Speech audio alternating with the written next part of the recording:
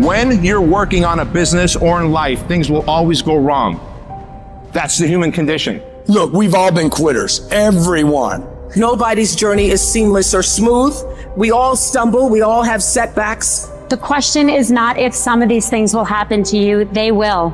The question is, what do we do next? You've got to have resiliency. If I don't quit, I can't fail. If I just simply don't quit, I cannot fail. Hold fast. I know you want to give up. I know you want to quit. I know you're tired, but hold fast. Some days, of course, I'll get tired. Some days I will get beat up. Some days I will get knocked down and I will have some bad days. But I will not stop.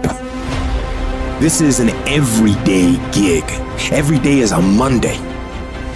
And you might not like that. Me, I love it. To me, every day is a beginning. A new day, a new week, a new shot at life. An opportunity to come out of the gate like a man possessed and attack the day without mercy. Today, I'm putting the pressure on. I am the aggressor. I am on the attack. You don't get this far. You don't get to this point and just stop. Most people spend their life not wanting to deal with the pain of rejection, the pain of defeat, the pain of being disappointed, the pain of losing, the pain of failure, the pain of being criticized, the pain of not being liked, the pain. That's called life.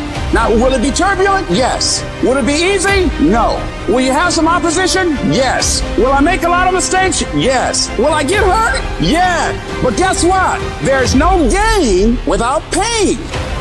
Don't judge the possibilities for what you can do based upon the circumstances, because the circumstances won't determine who you are. The possibilities for you are unlimited. If you're in a rebuilding process, it's unlimited. If you're coming back from adversity and devastation, it's unlimited of what you can do. Doesn't matter how many mistakes you've made. Doesn't matter how many flops you've had. I see it only as an investment of what you learn from life, of what's possible for you.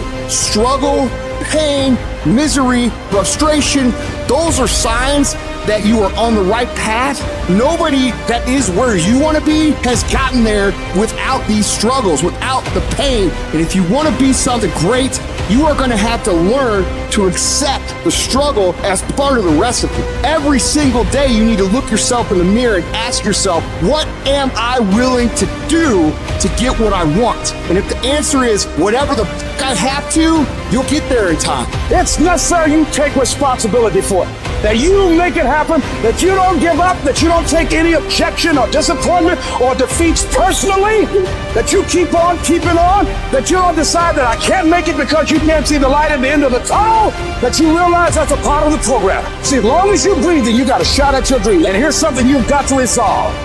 Not over till I get through. Not over till I get over. Not over till I get what I want. Door can't open today, look out. I'm gonna come back and take the hinges off. That's how you gotta do that. You got to have that kind of courage, that type of determination. If you wanna make it happen, it's you.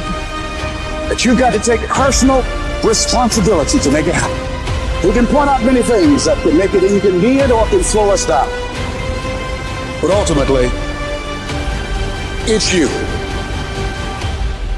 We all want to be a beast, but do you know what a beast is? A beast is someone who can go through hell and be grateful that their legs are working.